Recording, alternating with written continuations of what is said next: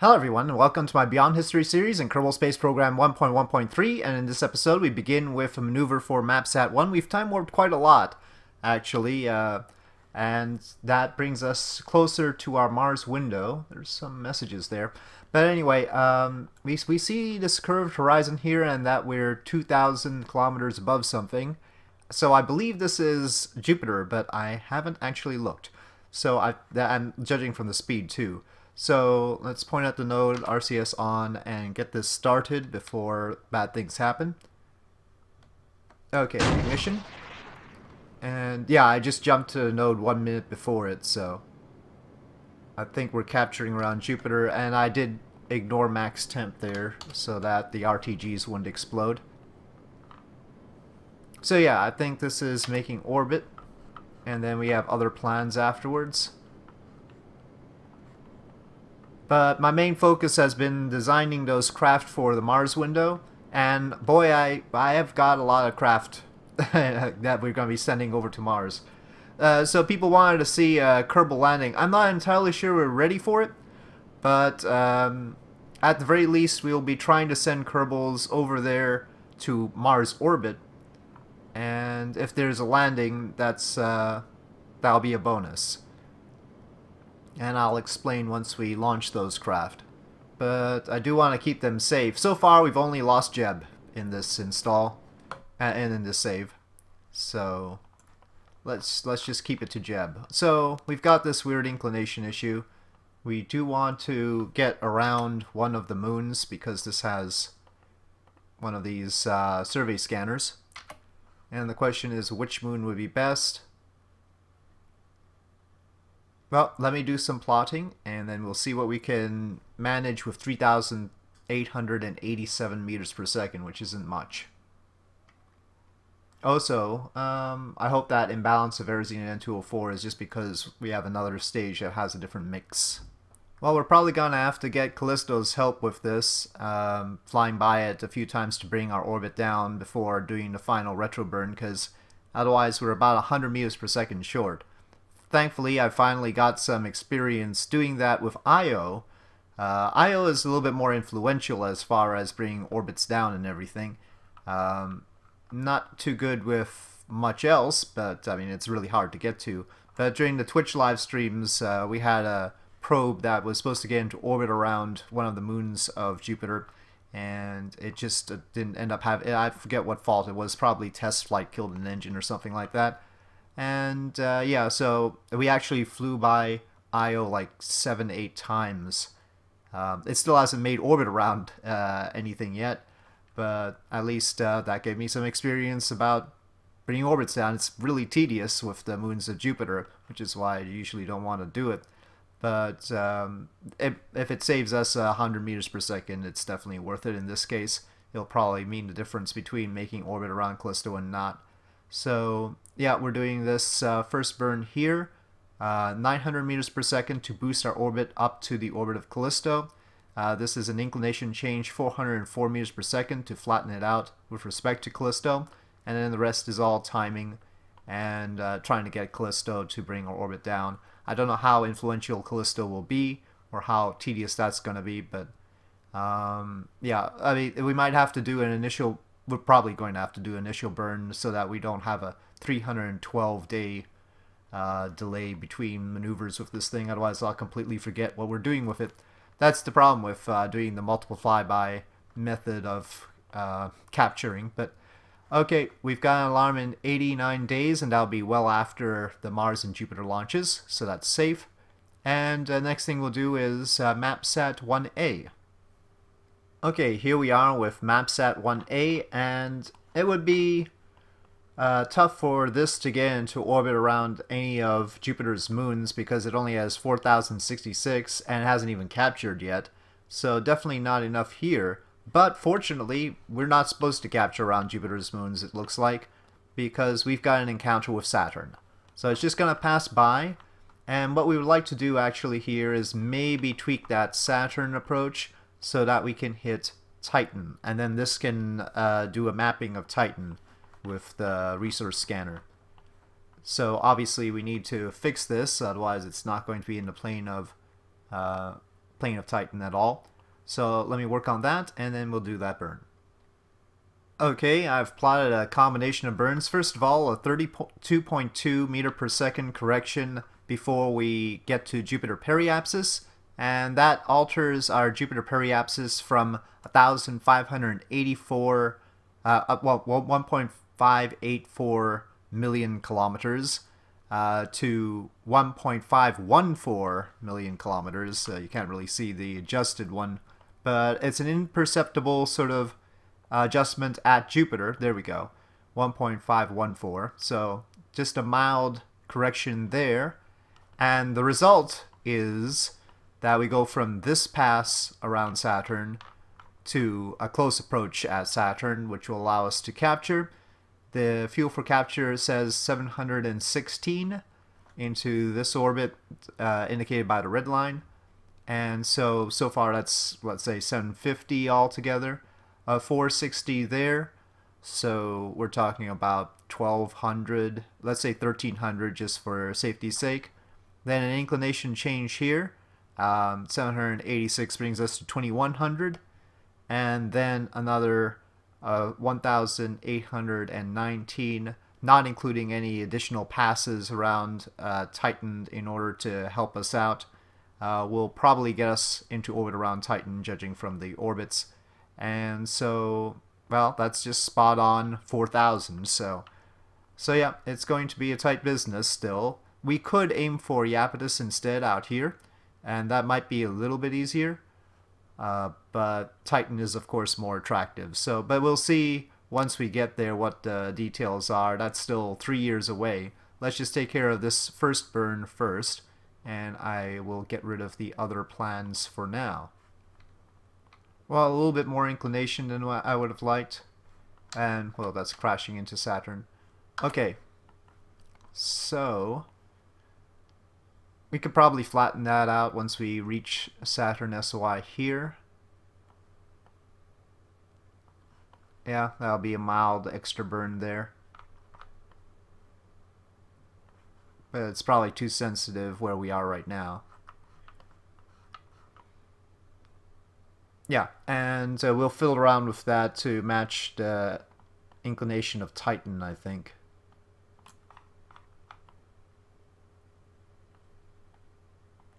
That's probably too much. I think it's more like this. Titan's tilted with respect to the other moons of Saturn. Iapetus is even worse. Okay, so let me add an alarm for the maneuver that will indicate entry into Saturn SOI.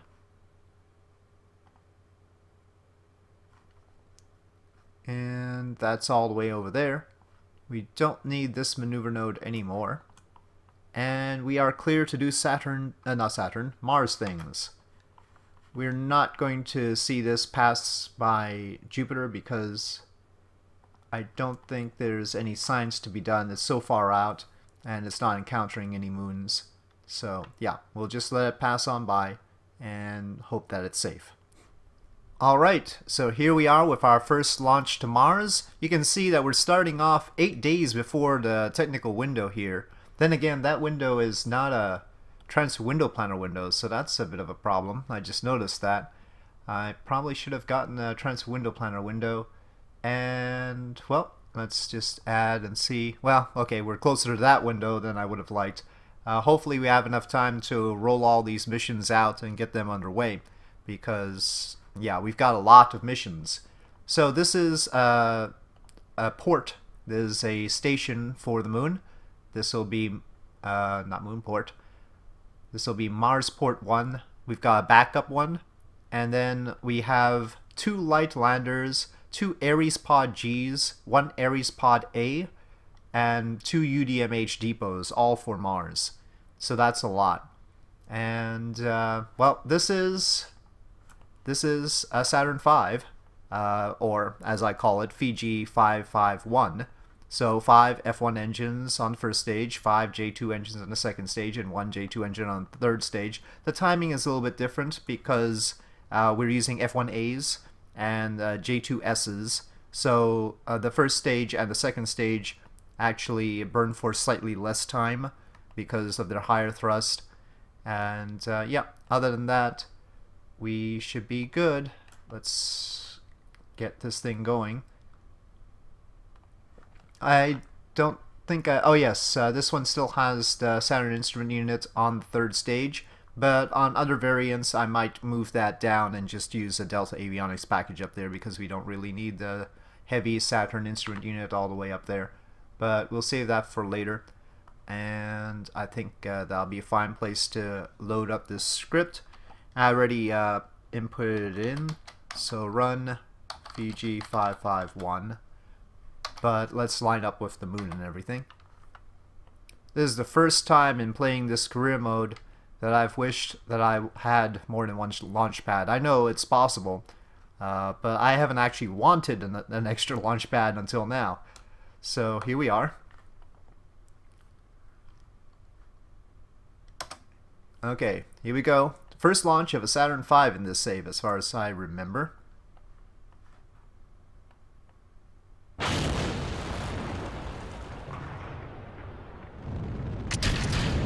The station module looks a lot like the station modules we've launched before.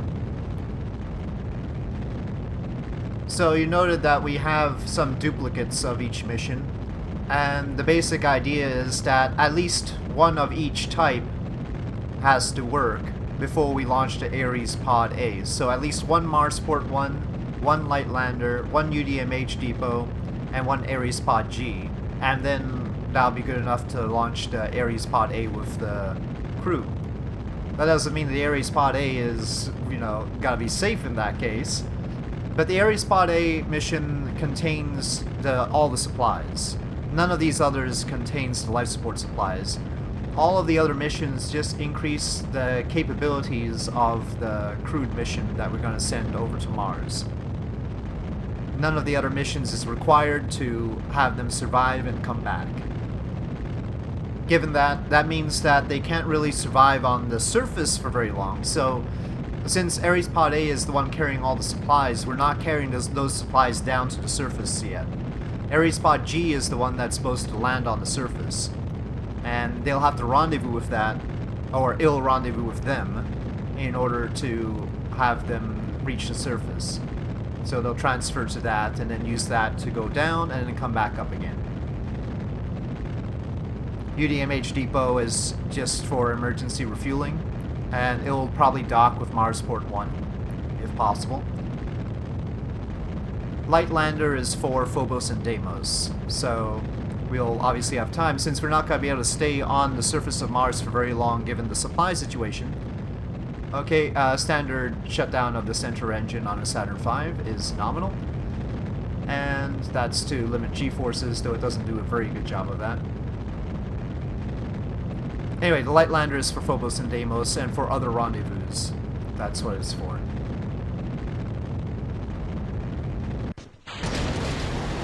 Okay, the J2s. And we have a good ignition. Everything seems alright as far as our velocities. This starts out at 0.87 Gs. Okay, I'll manually stage the fairings.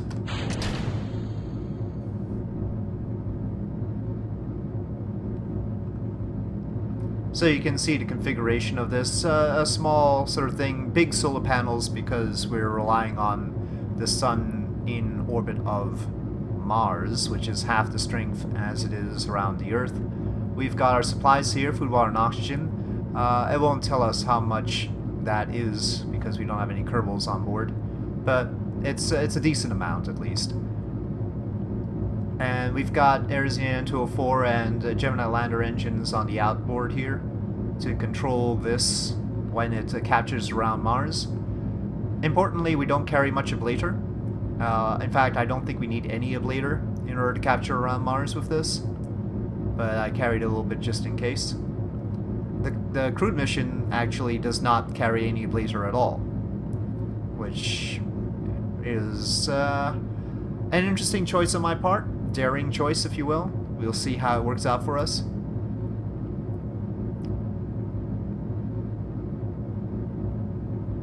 As usual with the Saturn V, the second stage will bring us short of orbit, and the third stage has to complete orbit.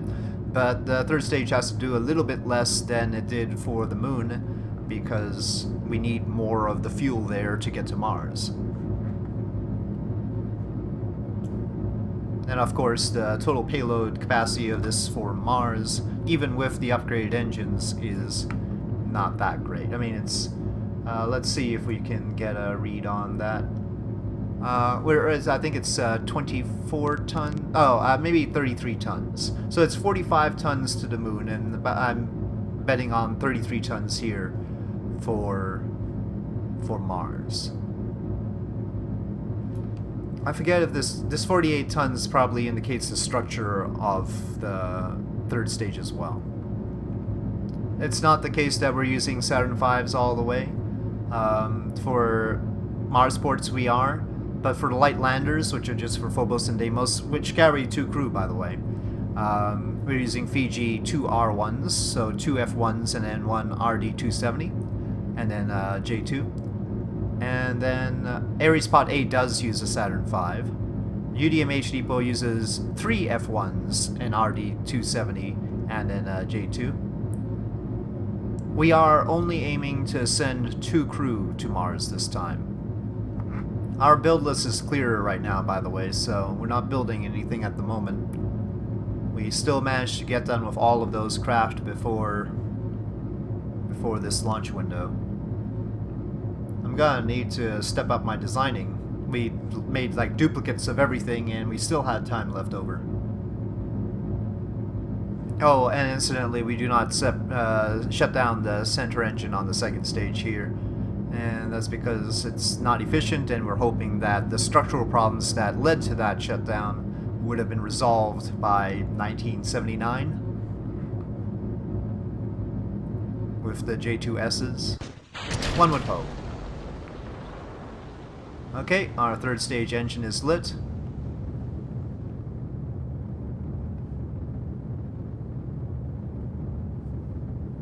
And you can see actually we have a lot of margin here, and that's just in case some problem occurred.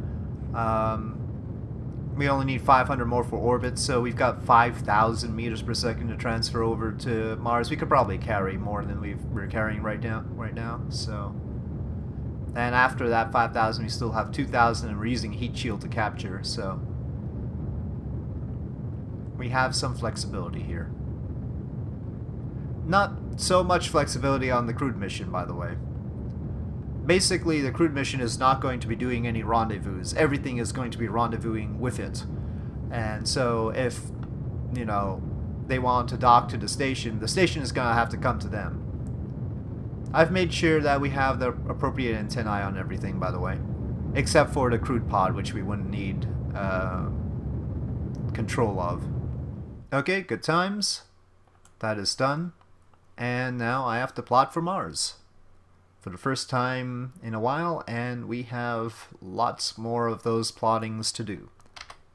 Well, one downside to this particular transfer is that we get there after 295 days.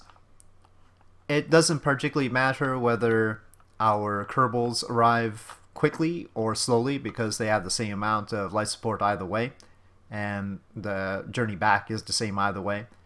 So the important thing here is that our approach is going to enable us to be in line with Phobos and Deimos, and so we see periapsis here, and that means that if we capture right there, our apoapsis will be best able to allow us to correct inclination, or at least the ascending node is reasonably close to the apoapsis instead of somewhere inconvenient.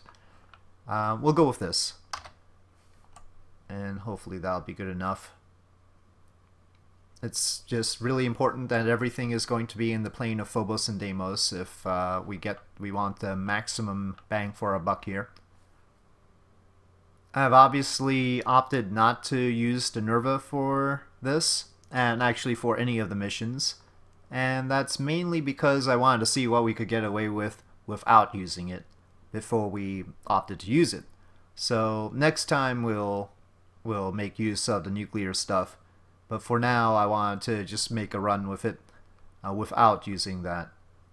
Also, rendezvousing with Nerva is a pain in the rear end. You'll note that all of the mission components here are Mars orbit rendezvous. There is no Earth orbit rendezvous at all. And ignition.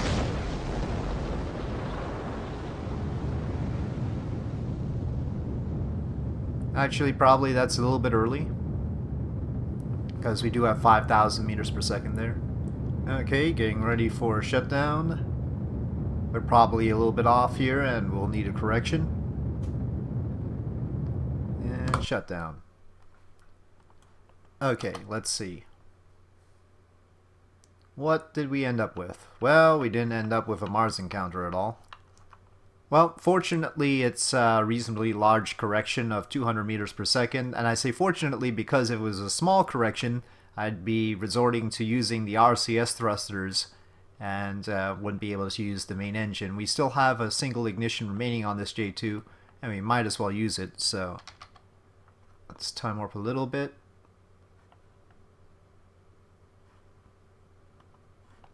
It's mostly a radial burn because, of course, the timing was off, and when the timing is off, that means you've got a radial burn.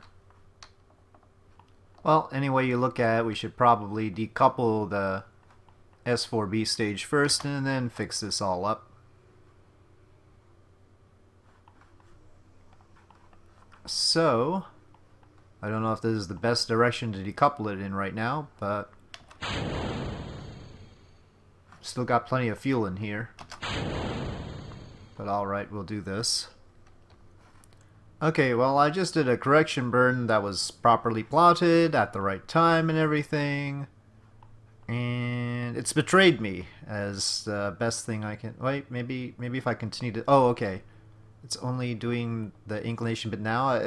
Because we got to the right periapsis and our inclination was totally off. And it hadn't changed where the maneuver node location is, and it's paused right now because it's probably auto-saving. It's just messed up. I think I'll just do a correction burn in Mars SOI to fix all this. We'll also need to do a final check to make sure that we're not crashing into the moon, of course. So it'll just be a minor correction at Mars, and we'll decide there exactly what altitude we want to enter in.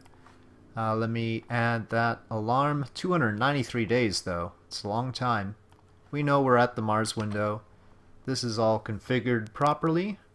Okay, indeed its moon periapsis is 43,000 kilometers, so no problem there. And we'll get on with the next mission. Okay, we actually rolled this out in a day, but we had to wait for the launch pad reconditioning, so we're losing time here. And that's gonna cause problems for the subsequent missions, but I'll admit that this doesn't look particularly good. This is the Ares Pod G, which is based on the Luna Pod G that you may remember. And it's just got a little bit more fuel. Actually, we'll talk more about it once it decouples, but yeah, it's an awkward looking sort of thing. And it's launching on the Fiji 2R1 to give it enough delta V to reach Mars. So let's run that launch script. Fiji 2R1. No Kerbals on board, of course, and this hinges on the Gemini capsule, this Gemini capsule, being able to work without Kerbals on board. I've had trouble with that before, even with the avionics being alright, but hopefully it's okay this time. It's got a lot of thrust weight ratio at the start, 1.8.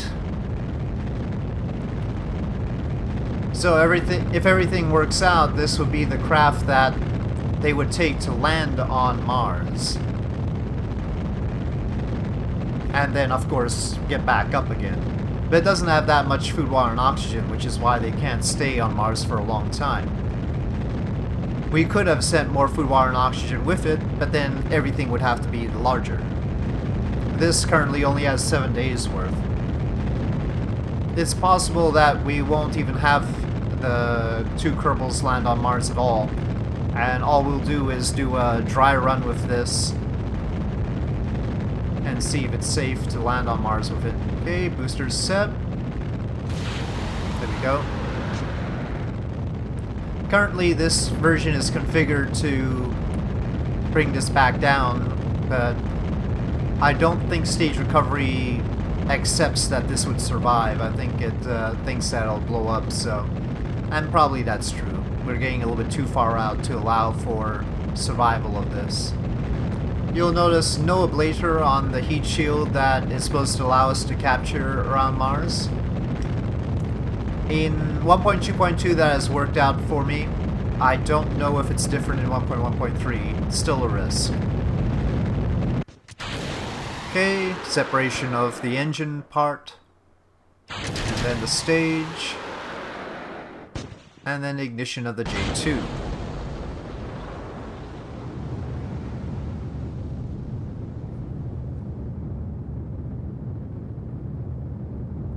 I have to say, this seems to have less delta V than I was hoping for.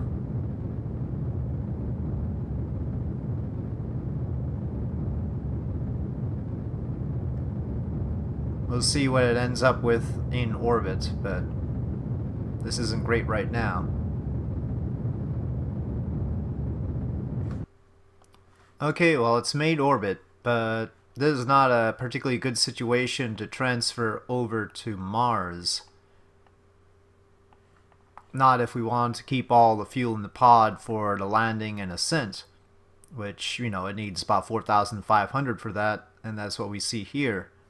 So this was a misjudged launch based on numbers from MechJeb in the VAB that I thought were nice, but apparently not nice enough. So I'm wondering what to do about this. It's possible we could just send something up to refuel this.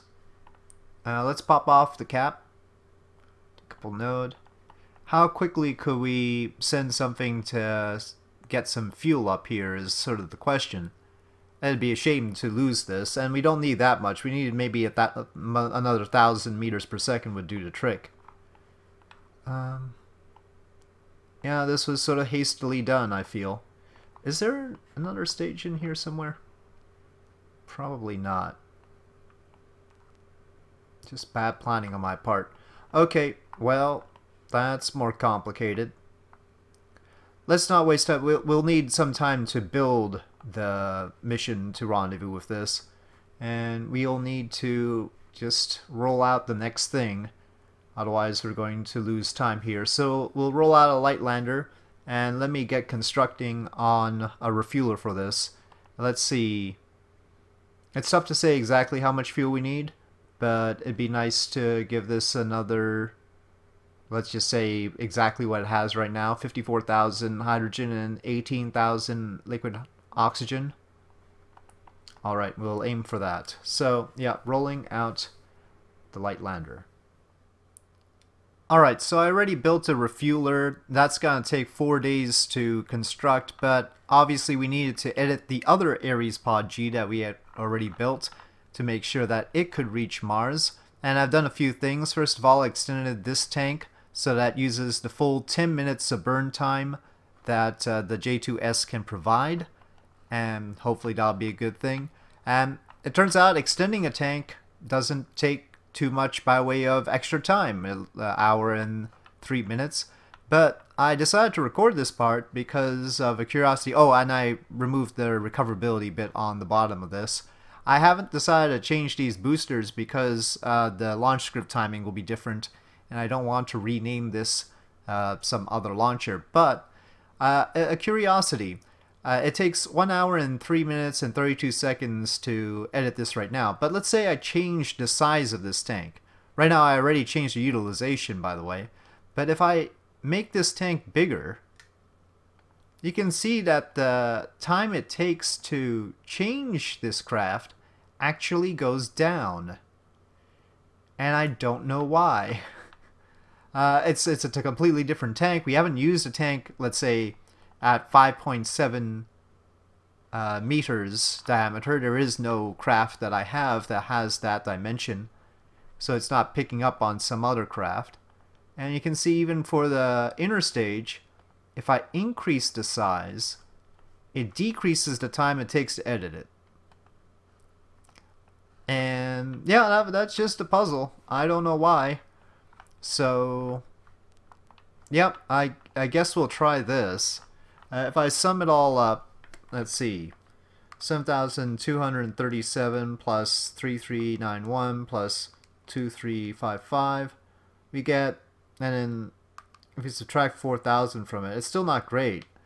I'm really hoping that the initial thrust-to-weight ratio will help, but it's about 9,000.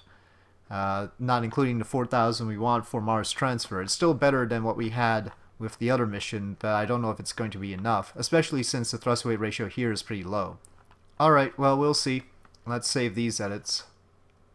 Alright, here we are with the light lander meant for Phobos and Deimos, again with the Fiji 2R1, but the light lander is, as it says, light, so hopefully this one will work out and have enough delta V in orbit in order to transfer to Mars.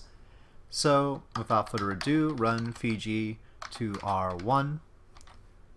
And this one still has the recovery package on the bottom, even though that's probably futile. Considering how quick it was to edit the other one, maybe we should just remove that on the other light lunar, not light lunar lander, light lander launch.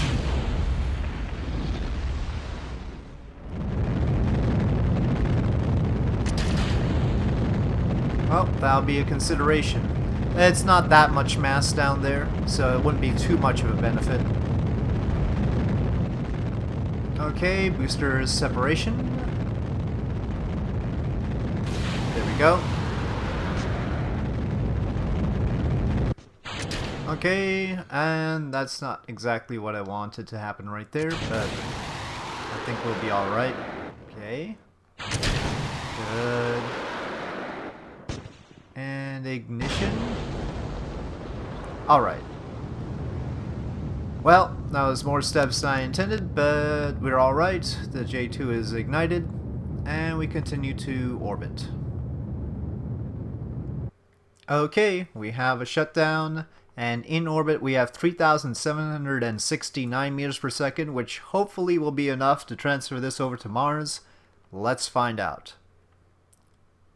Alright, the plot that we have will take 3,612 meters per second, which we have enough for, but it does take a long time to reach Mars, about 9 months. It's going to be a 9-month trip like the other one, and I would prefer if all our missions didn't take 9 months to get there, but if that's what it takes, that's what it takes.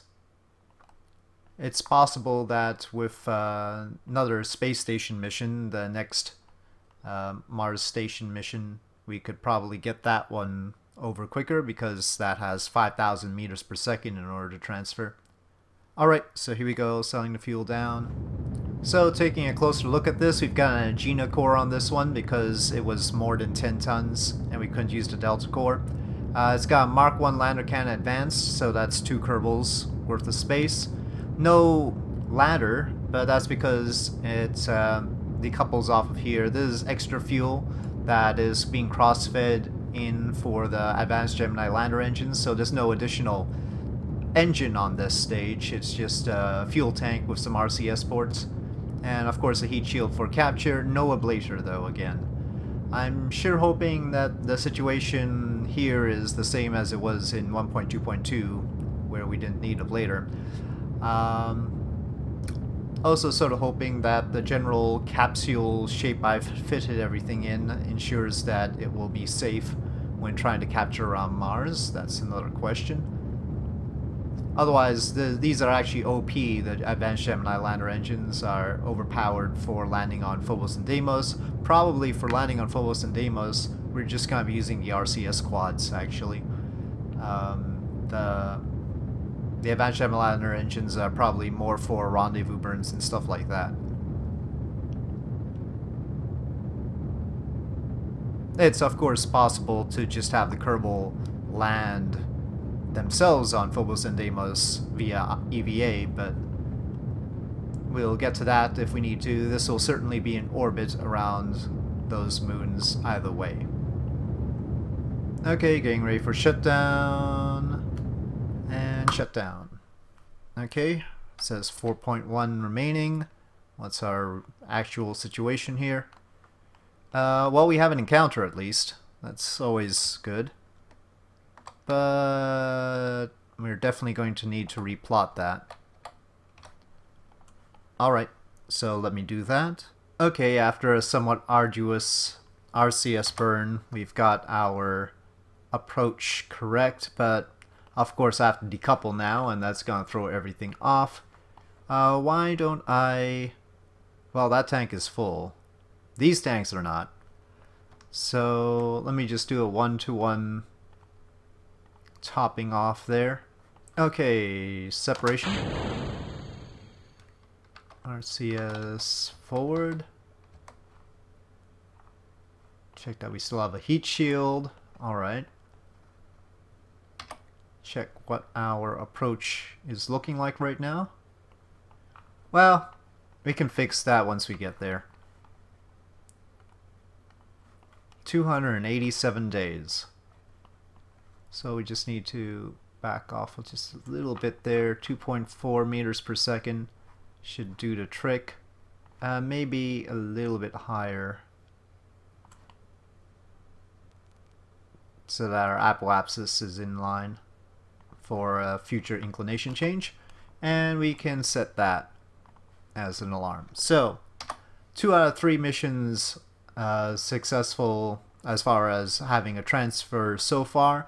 As you can see, this light lander, I want to say light lunar lander, but light lander has 3,800 meters per second of delta V. Some of that is in this tank and will of course have to be shoved off at a certain point. But yeah, it's got something to it. It can get the stuff done around Mars orbit, and in particular it could be used as a vehicle to transfer the Kerbals to and from the station if it turns out that the stations are in a different orbit, or just, you know, even slightly off from where our return capsule, the Ares Pod A, will be. Because the Ares Pod A can't use any of its own fuel to maneuver anywhere. So it's just going to have to stay in whatever orbit it happens to be in until it needs to depart for Earth again. So if the Kerbals want to get anywhere, everything else has to rendezvous with them. And if it turns out that the stations, we don't want to use their fuel for some reason, this will be the way for them to get from the Ares Pod A to the station, or from the Ares Pod A to Phobos or Deimos. So we've got 2 of these going over there. There's one, and then we have another one queued up. But for now, I think we'll leave it here with this on its way to Mars. And next time we'll continue with our Mars launches. We need a UDMH depot. And after that, we'll try an Ares Pod G again, the edited one, because I think our Hydrolox refueler will still take time to build. Once we've got an Ares Pod G and a UDMH depot on their way, we'll be able to launch the Ares Pod A with our 2 Kerbals. But I want some support there for when they arrive, and that's why we're launching everything else. Okay, so with that being the plan, thank you for watching. I hope you enjoyed this video. If you did enjoy this video, please do press like. If you have any comments or suggestions, please leave them in the comment section below, and I'll see you next time.